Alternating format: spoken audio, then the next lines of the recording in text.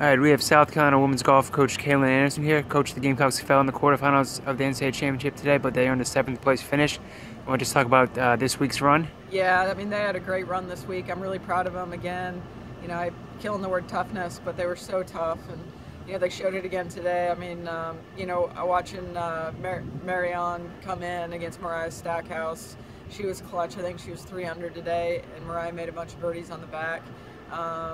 We gave it a good run and had a good shot at beating them, and was a little ahead most of the day, and they nipped us in the end. But it was a tight match, and to go up against the defending national championship champions and take them that far was great. I know we're a little disappointed that we got knocked out. I think we're feeling really good about our momentum and how we're playing, but it's the game, and we had a great week, and we got to hold our heads high. Right, you guys came in with a generally young group. You had 3 players making their NCAA championship debuts.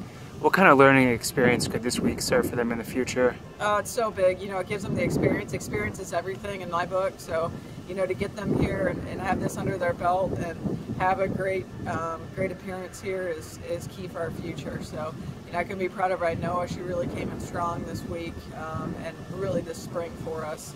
She was a key difference, and our 2 freshmen really stepped up. And then, Kate and Sarah have been steady for us all year long.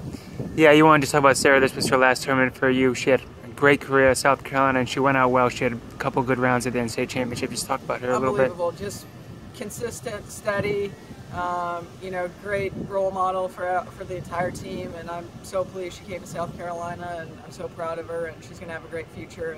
And she did everything for us here in the postseason, and I couldn't be happier. I know she's going to be moving on to bigger and better things.